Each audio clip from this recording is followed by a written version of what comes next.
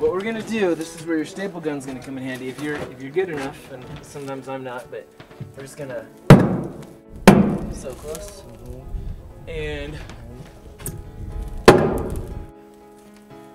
so with your staples holding the bottom shiplap there, then you make sure your P2000 goes out.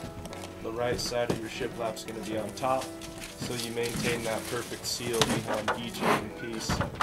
What we do is we actually rest this on the existing P2000, and we'll line it up. You're not tight on this side, are you? I can snug it up, center it on the line. Notice we've got our tape on the back here, so that we can get a good back seal on the other side. Keep your finger kind of behind it because you want to take any creases out. Actually pull your thumb down, so you're letting your right hand do all the work, or left hand if that's the side you're working on. I'll get that one started. Okay, so when you get your tape on, it's important that you make sure the seal is good.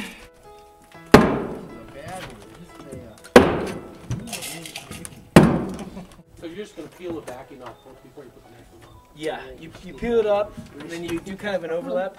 You make sure you're lined up at the top and bottom, and then you slide it. That way you get it kind of sucks it in.